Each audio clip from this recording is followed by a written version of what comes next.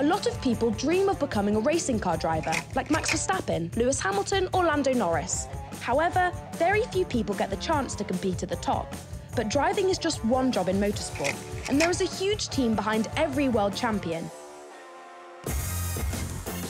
This school's science lesson has been taken over by Kids in Motorsport, an initiative hoping to inspire the next generation of engineers, paramedics and presenters like me.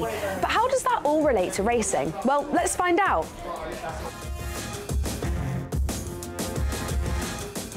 So can you tell me what you've just been doing here then? Well, right now we're building some race cars. It's very exciting and we're looking for all of the parts. When we're finished, these race cars that we are making, we will be able to move and actually race them. And they're getting help from actual Silverstone professionals.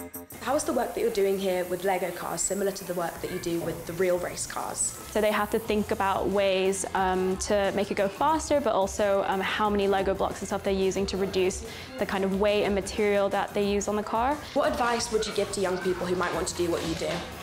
So 100% pursue STEM subject matters, yeah. As well as car building and computer coding, the pupils here are getting hands-on with another vital role that is needed in motorsport.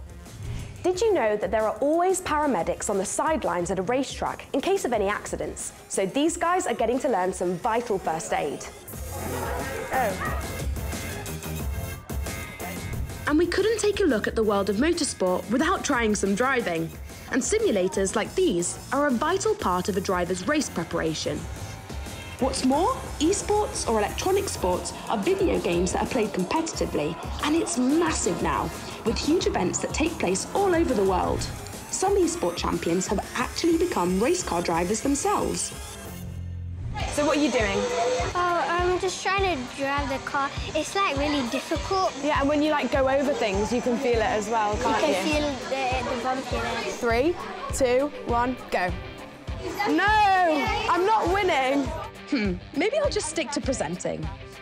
Another really important part of racing is presenting and commentating, and I actually get to do both of these for Sky Sports and Formula One, so I've agreed to give these guys some advice.